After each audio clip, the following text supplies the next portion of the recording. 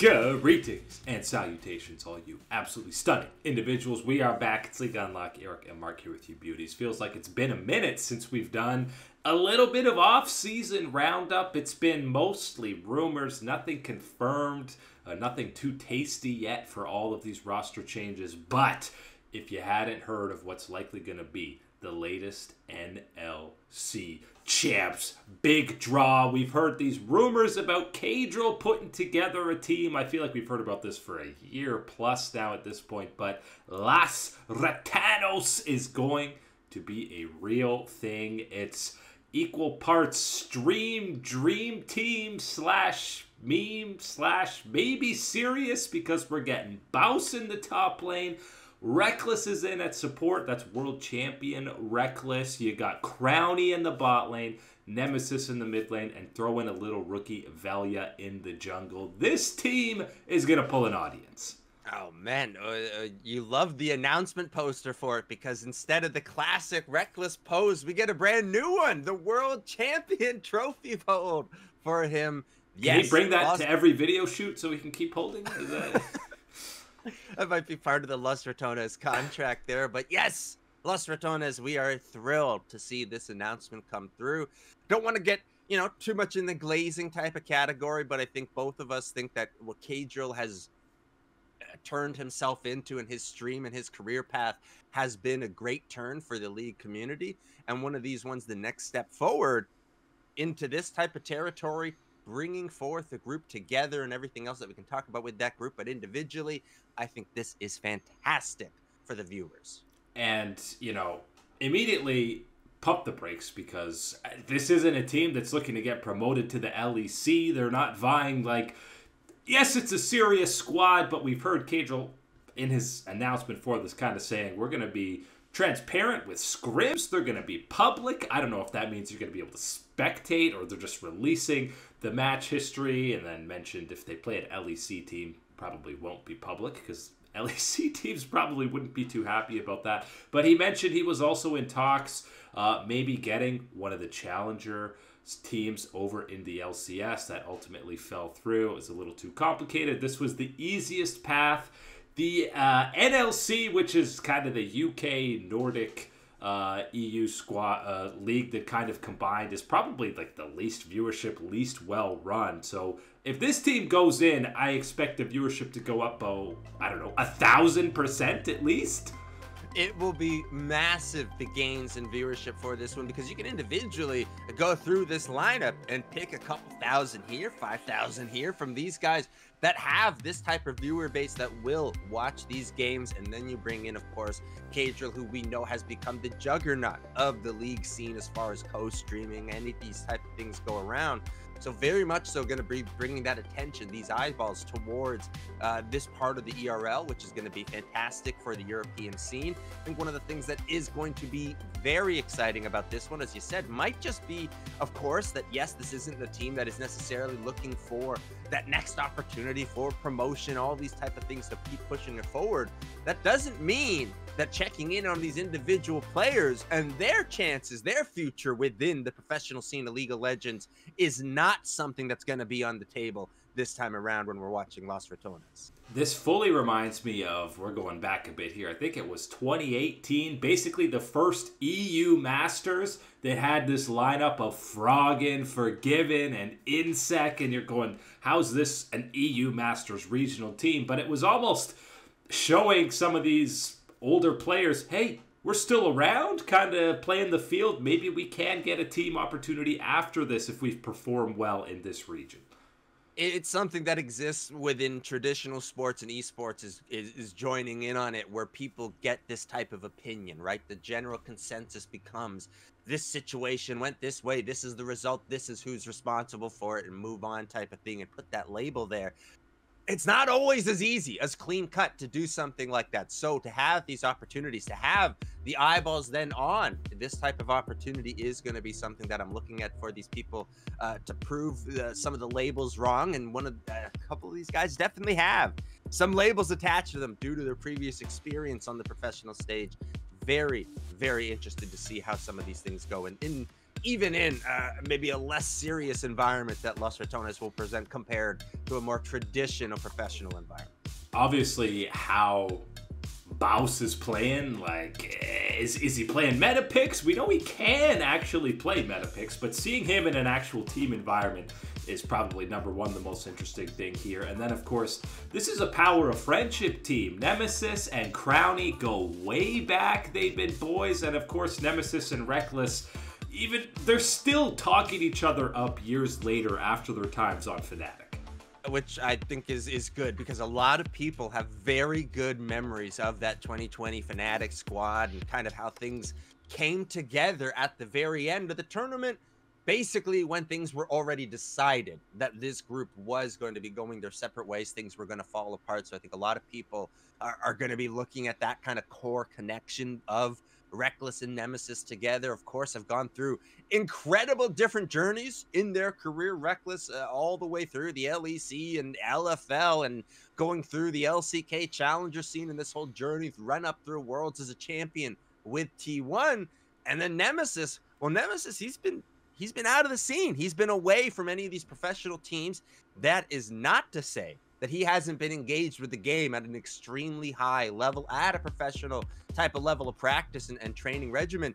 You see him, he's streaming, he's playing the game all the time, and he's still playing it at that high level. A lot of people, myself included, want to see what's in the tank. What is there? Because there have been many rumored opportunities or slots where you might say, this is the talent, this is the ticket that you need in the LEC to push that next envelope a little further. Now we get to see it here in the ERL. Yeah, and I think he is the main guy on this roster that maybe LEC teams might peek in every now and then, because, as you said, he has been linked to teams almost every offseason. So seeing maybe what level he actually is at a professional level, maybe he'll have an opportunity for the next split or next year, who knows, whatever it ends up being. But you might say, Rekkles leaving T1, what a disaster offseason for the defending champs. But on the contrary, we thought it was unthinkable last year. But now, here we are again, announcing we're getting not just Kyria, but Owner as well now on a 2-year contract. And that, I mean, the dominoes are falling. It fully feels like, especially with Kyria, you know Guma's going to be coming back. I feel like they're probably working on some crazy video for his announcement. They got to, touch that up before he comes. And Zeus, all his profile stuff is all about Faker. So actually looking like Exodia is going to get run back again. It seems pretty much ever since 2017, 2018, there is always one big story that dominates the off season that initially, right out of the gate, so firmly I'm able to say, nope, not happening. No way, Jose, that's not going to go down. And then that player signs that contract and they move things happen, all these type of things. This year, it seems like the unthinkable thing to happen is going to just be re-signing with your team, staying together, T1, able to do it again. We didn't think they'd be able to do it last year. And even with more cards stacked against them, it looks like they'll be lining the deck right back up for another run through at this championship. Yes, Owner re-signs, Kyria already re-signed, both of them, I believe, on that 2-year contract type of situation, front-loaded big time in these ones. Faker, as we know, is on that grandfathered contract heading towards the salary cap era of the LCK. You got to maximize that. While this contract is grandfathered through to 2025, that is where you get this little window, this opportunity, this pocket of some extra money compared to last year. The pay raises, the dues are all there for these other members of T1. Zeus is the only one I'm looking at. You said it, because Owner re-signed, Kyria re-signed, Guma probably going to re-sign, because not just Kyria, but out of all these guys, Guma's the one that bleeds, that T1 red right there. He is going to be in that lineup. No questions about it for me. Zeus, that's the big one. And as you said before already, he's got every single in-game thing tuned up to the Faker Hall of Legends type of treatment. How can this team possibly not fully re-sign and go back at it one more time? Yeah, and it is that perfect window, as you said, because Faker's contract was signed before this salary cap era came in. It's already cheaper. He's got multiple, been with the team 3+ years, has 5 LCK titles. These are all things that throw a discount on your salary. So a fraction of his salary is actually going towards that salary cap for them, which means, and listen, T1, even if they go well over this tax, if you can re-sign these 5, who cares? You're propping up the LCK because that's where that extra money goes. So T1 continues to just be the MVP of an entire region. And because they're putting these front-loaded contracts, when Faker's contract is up next year, they'll have less money to be looking at. So T1, like, this is a rare case where there's actually some finagling and magic going around with contracts. I feel like there's such little effort put into it a lot of the time with other organizations, but the implementation of this salary cap did force teams to be a little bit more creative. And I'm wondering just exactly how much this landscape will change, how much will be learned, how much will be taken from traditional sports and all the contract negotiations that we have seen. You bring in through that salary cap, and mentioning T1, of course, wouldn't blink, wouldn't sweat at the thought of paying a luxury tax, going over it in these type of situations.